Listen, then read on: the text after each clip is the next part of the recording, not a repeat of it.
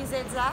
We are in Hong Kong in front of my mural. The idea behind this mural is to paint like happy faces and spread happiness everywhere. I had for the first time the opportunity to do this kind of work for a restaurant, and I found like the interaction with people, they were like all happy and looking at me and smiling. And you know, in Hong Kong it's a very busy city.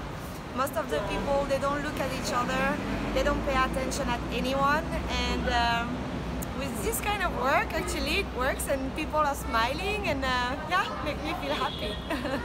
It's part of Hong Kong Walls, a non-profit organization. They organize like every year, they select artists from Hong Kong and overseas, and we all have like the chance to paint what we like to paint on the walls. Thank you so much, all Public Art, for your contribution.